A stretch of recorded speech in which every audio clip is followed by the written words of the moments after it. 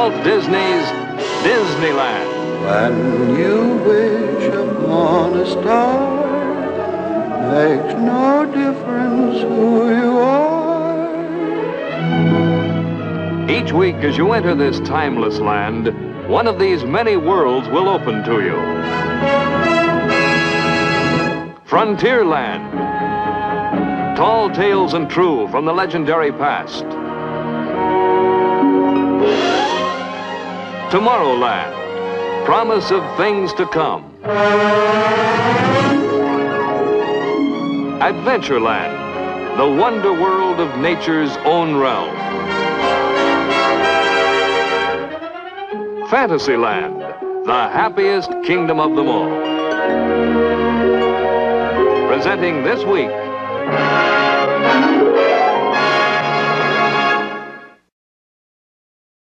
Ladies and gentlemen, here is your host, Walt Disney. Thank you, Garco. In this exciting age when everyone seems to be talking about the future possibilities of space travel, there's much speculation on what we will discover when we visit other worlds. Will we find planets with only a low form of vegetable life, or will they be mechanical robots controlled by super intelligent beings? One of the most fascinating fields of modern science deals with the possibility of life on other planets. This is our story. In the beginning, man's world was his cave. His only concern was for food and companionship. With the sun came the day, bringing warmth and light. With the stars came the night, bringing darkness and fear.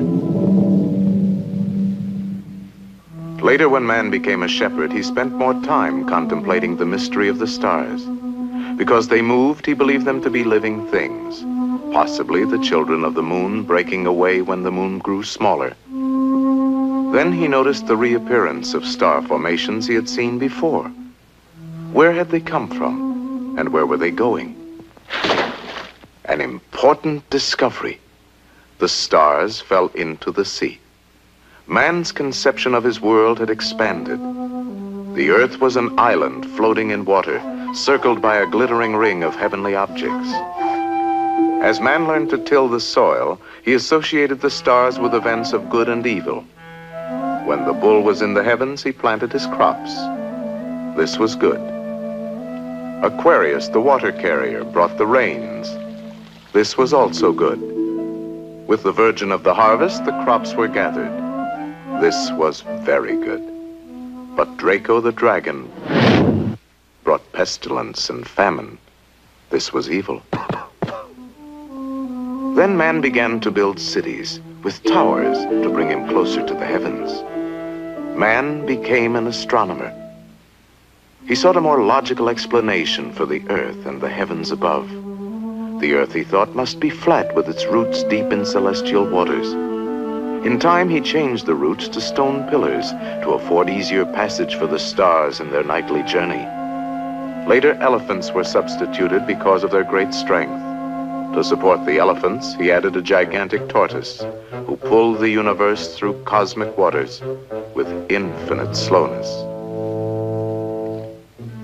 The Egyptians, who loved to draw, represented Earth as a reclining figure with a star-filled sky bending over the top. Shu, the god of air, kept them apart, while the sun and the moon sailed back and forth in a small boat. The Greeks were among the first learned men of astronomy. These great philosophers gave the world many profound conceptions of Earth and space. Plato said, "I have found the Earth to be the perfect shape of a cube, standing in the center of the universe, with all other heavenly bodies scattered round and about." Anaxagoras had this to say, "Being in the center of the universe, the Earth is assailed by the rotating ether, which tears away bits of Earth, flinging them outward, setting them afire, creating stars and planets." Then there was Aristarchus. Gentlemen, I disagree. The sun is obviously in the center, with the Earth and other planets traveling in circular paths. And thus the sun... Finally, there was Ptolemy. Learned men of science, I have listened to all your arguments. I now decree that our great Earth stands immovable as the hub of the universe, the supreme center of intelligent thinking. Thus, Ptolemy's decree was blindly accepted as the law of science for over 1,000 years. Free and logical thought was stifled by a black period of stupidity, superstition, and sorcery.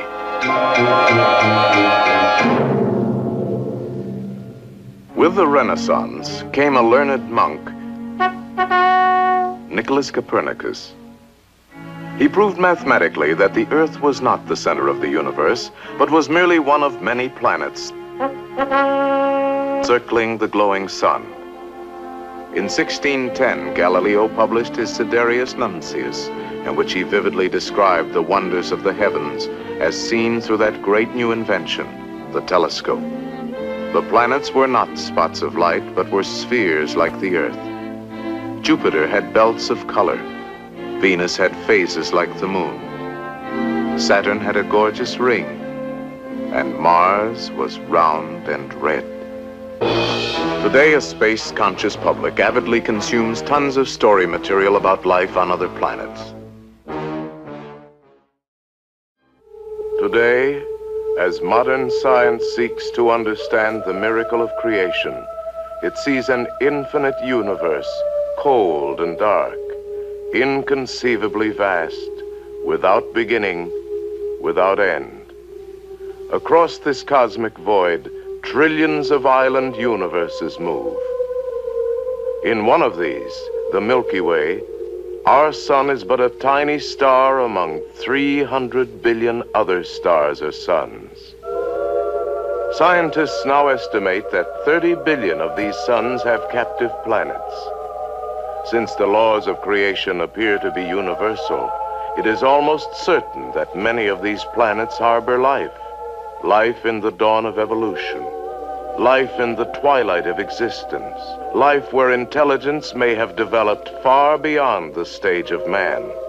As an example of how the wonders of life may be evolving with infinite variation on other planets throughout the universe, let us follow the story of our own Earth from its misty beginnings. In the blackness of space, the faint pressure of starlight gradually compresses billions of tiny particles into a tremendous cloud of dust and gas. For millions of years, this cloud contracts with the growing pull of gravity until in the hot, glowing center, the sun is born. Swept into a flattened disk, whirlpools of heavy elements form the planets to circle in permanent orbits around the sun. The Earth begins to cool and shrink, its molten crust pouring out dense clouds of steam and carbon dioxide. In these primeval vapors, the stage of life is set. Steam condenses to rain. For centuries, great torrents of water tear at the rocky face of the Earth, creating the vast oceans. For centuries, rich salts and minerals are washed from the land and carried down to the sea. 1 billion years have passed. Now the warm primordial sea is the cradle of life. Here are gathered all the elements of nature from which life will emerge. One of these elements, found throughout the universe, is carbon, first link in the chain of living things. The carbon atom is unique, for it alone combines with itself and other elements in millions of intricate structures to form the complex molecules of organic compounds. In the slow course of time, some are transformed into proteins, the foundation of all life. These microscopic particles join with other elements to produce millions of delicate combinations. Most are destroyed, but a few of the strongest survive.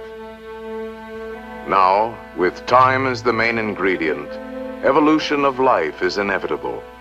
Eventually, from the complex forces of nature, emerges the first organism, The first living cell.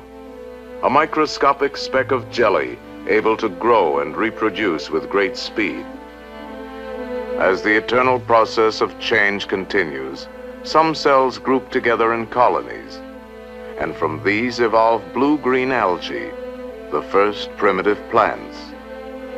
In shallow pools, the chlorophyll of these plants converts the energy of sunlight into living tissue. For the first time, great quantities of precious oxygen are released, making possible ever higher forms of life. Ages roll by. The first minute cells of animal life appear, dependent on oxygen from the plants to survive.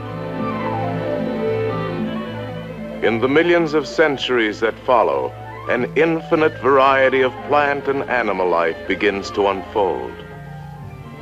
Endless adaptation, constant change, infinite variation through inconceivable lengths of time.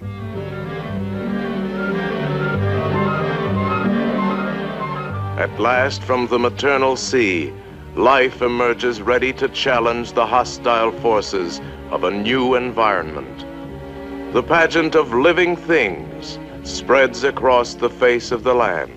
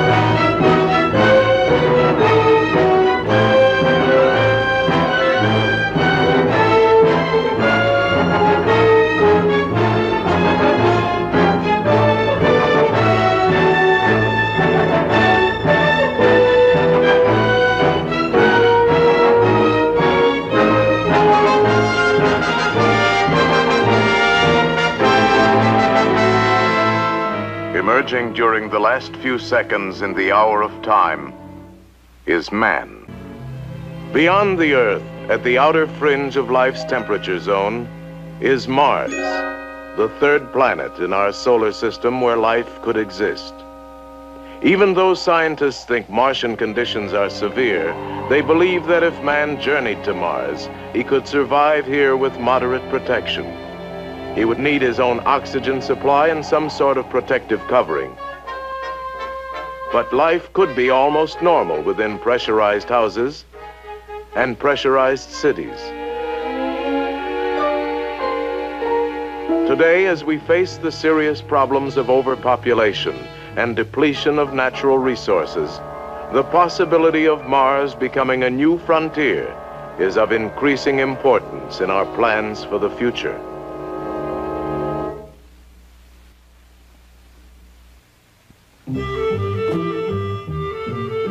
What evidence do we have that Mars is a planet where life could exist? To answer this, we must search through the archives of astronomy. Here we find that from earliest history, Mars has been an object of great interest. To the ancients, Mars was only a wandering bright light in the sky. It was the blood-red symbol of war. But to Galileo, the first man to see it through a telescope, Mars appeared as a glowing red disk where sometimes a shadow appeared on one side. As telescopes improved, astronomers began to notice mysterious markings, which they carefully recorded with drawings. Whether or not there is life on Mars is pure speculation. Before we imagine our neighbor as a planet teeming with super-intelligent beings and exotic plants, let us first consider some of the facts about Mars that astronomers generally agree on. We know that Mars moves in an elliptical path around the sun, and it takes a little less than 2 Earth years to complete the trip. Since Mars travels almost twice as slow as the Earth, we can only observe the planet close up every 2 years. Mars occasionally comes as near as 35 million miles. We know also that Mars is about half the size of Earth, and its gravity is 1/3 as strong. Like the Earth, Mars rotates, and its day is approximately a half hour longer than our own. It has 2 tiny moons which revolve about the planet at great speeds. Also, like the Earth, its axis is tilted, creating the seasons of spring, summer, fall, and winter. With the meager information that has been accumulated over a period of years, astronomers cannot draw too many definite conclusions about Mars. We realize there are probably certain unavoidable errors in our calculations, any one of which could make a big difference as to whether or not there is life as we know it on Mars. For the past half-century, the intriguing possibility of traveling to Mars in a spaceship has challenged the imagination of many men. Rocket ships of all sizes and shapes have been designed, but most of them rely on an enormous consumption of chemical fuel to escape the pull of the Earth's gravity. A spaceship using an electromagnetic drive to neutralize gravity is the obvious answer, but such a device is still a dream for the future.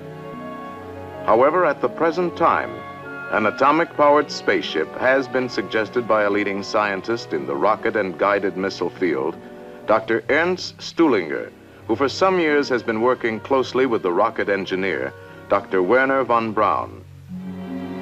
This atomic electric spaceship features a revolutionary new principle that will make possible the long trip to Mars with only a small expenditure of fuel. Parts for the spaceship will be brought up to an orbit by conventional chemical fuel rockets. It will then be assembled in the vacuum of space. This unusual ship will be 500 feet across and will carry a small landing craft for the final descent to the Martian surface. Located at the bottom is a small atomic reactor which furnishes a continuous supply of heat. This heat turns silicon oil into steam. After rising up a central pipe, the steam drives a turbo generator which produces electricity to run the ship. The steam is condensed in a giant circular cooler and used over and over again.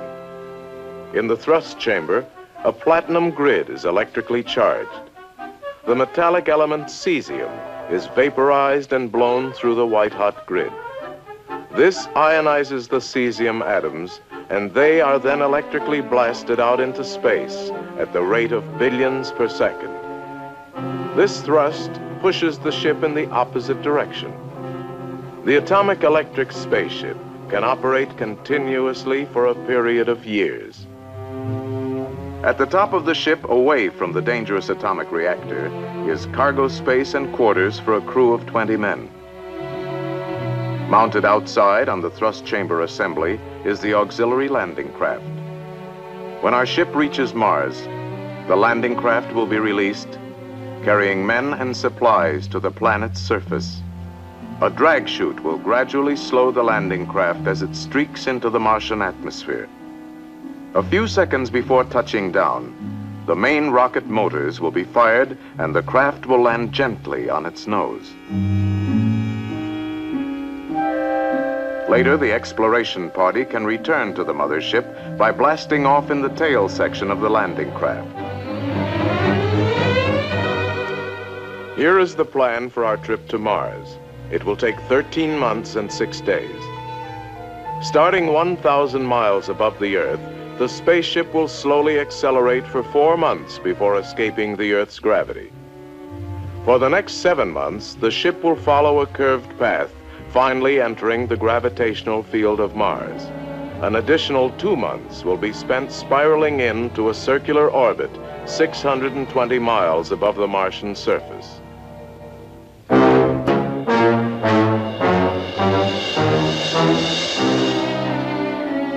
Here at the space station, our journey begins. The expedition is comprised of 6 ships. Time, a few minutes before departure. Final checks are being completed.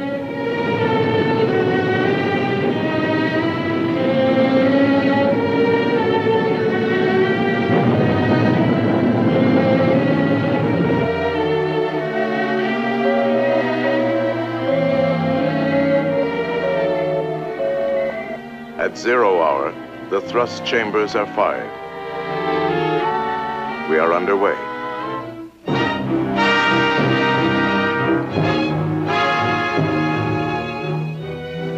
Our fleet climbs beyond the space station, beginning its outward spiral around the Earth.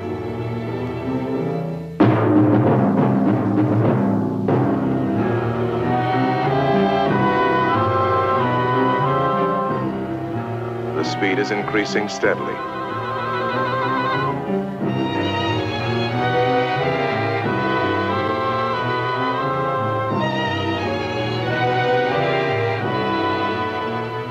After 4 months and 17 days, 850,000 miles out, the expedition finally escapes the Earth's gravity.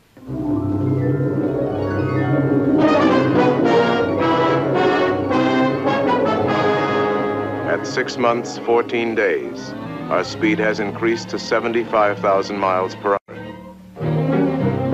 Mars is steadily increasing in size. The halfway point has been reached. The thrust chambers are reversed. Deceleration begins. The Earth grows smaller.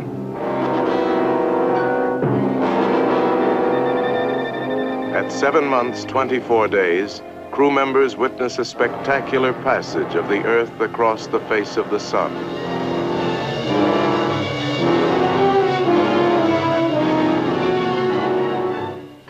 Three months later, the expedition is 700,000 miles above Mars, and the 45-day spiral in toward the planet is begun. Now, for the first time, the tiny Martian moons Deimos and Phobos are visible to the unaided eye.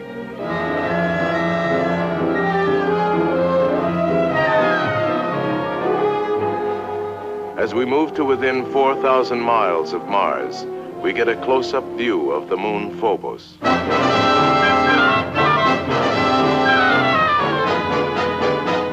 After 13 months and 6 days, our voyage to Mars is finally completed.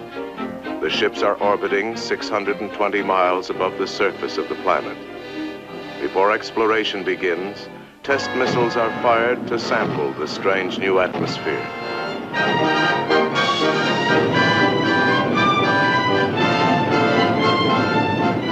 Now the first landing craft is moved into position to attempt the hazardous 600-mile drop to the Martian surface. This is a crucial moment.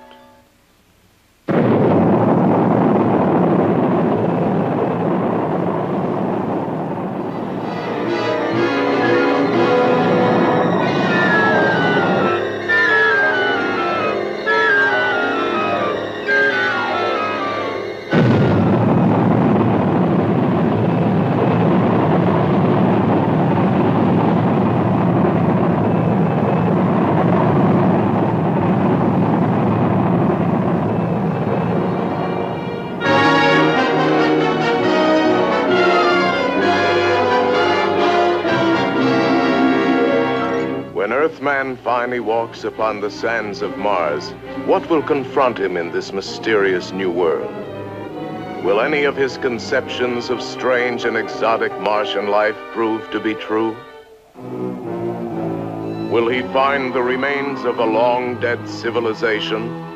Or will the more conservative opinions of present-day science be borne out with the discovery of a cold and barren planet where only a low form of vegetable life struggles to survive? These questions will be answered by our space pioneers of the future. In solving the enigma of the red planet Mars, man may find a key that opens the first small door to the universe.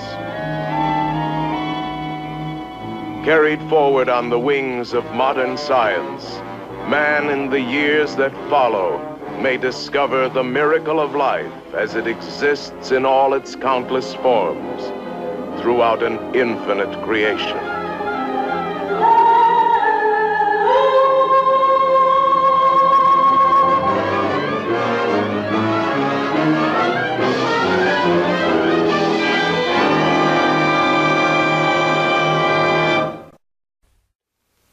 And working with engineers and scientists, we have found that there are many different opinions as to how we will eventually cross the space frontier. However, there's one point all of them seem to agree upon, and that is whether we use chemical fuels or atomic energy, it will be a rocket-powered ship that will finally take man into space. We are not exposed to dangers from space owing to the protective layer of our atmosphere. But up there, even the hull of the ship would not shield man against the possible hazards of the mysterious cosmic rays. These tiny bullets from the infinity of space will continually penetrate everything. They may prove to be harmful to man. The most energetic of these atomic rays might feel like stings as they shoot through the body. However, there are other bullets in space that may be of still greater concern. Meteorites. These marauders of space travel at speeds up to 150,000 miles per hour. But if one should puncture the walls of the ship, our air supply would rapidly escape through the opening into the vacuum of outer space. Without protection, man could last not more than 15 seconds before losing consciousness. Also, in the intense radiation of the sun, he would soon broil on the one side and freeze on the other. In the void of space, he will have to wear a space suit.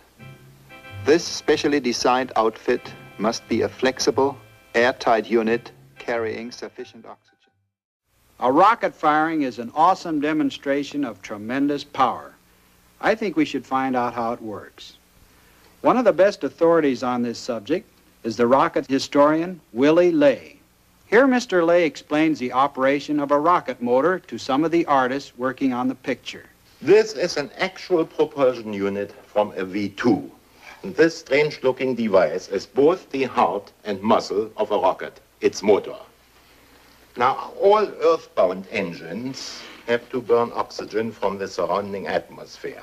But the high-altitude rocket motor has to work in outer space where there is no oxygen. To overcome this, we carry a tank of liquid oxygen here.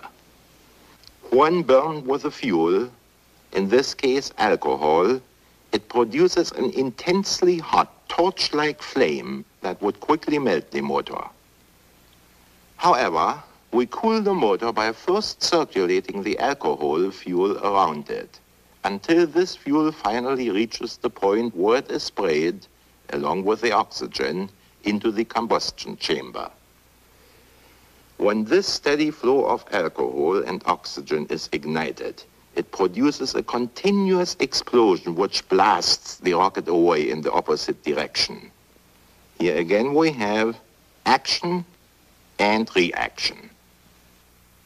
If this motor is placed in a streamlined hull with suitable controls, it can reach a high altitude in a very short time. The V2 rocket motor only operates 65 seconds to a height of 20 miles. But then the V2 has gathered so much speed that it will coast upward to an altitude of 114 miles before gravity begins to pull it back to Earth. Notice that the rocket does not nose over in the thin upper air, but it falls tail first until it re-enters the denser atmosphere where the air, acting on the tail fins, turns the rocket nose down. Early in 1949, space history was made when the payload in the nose of a V2 was a small rocket called the WAC Corporal. When the large V2 reached its maximum speed, the smaller rocket was ignited. This additional boost in speed enabled the WAC Corporal to set a new high-altitude record of 250 miles. This day marked the first time that a man-made object reached outer space. This was accomplished by using a double rocket, then secretly known as Project Bomber. However, we refer to it as a two-step or two-stage rocket. Is it possible to build a three-stage rocket?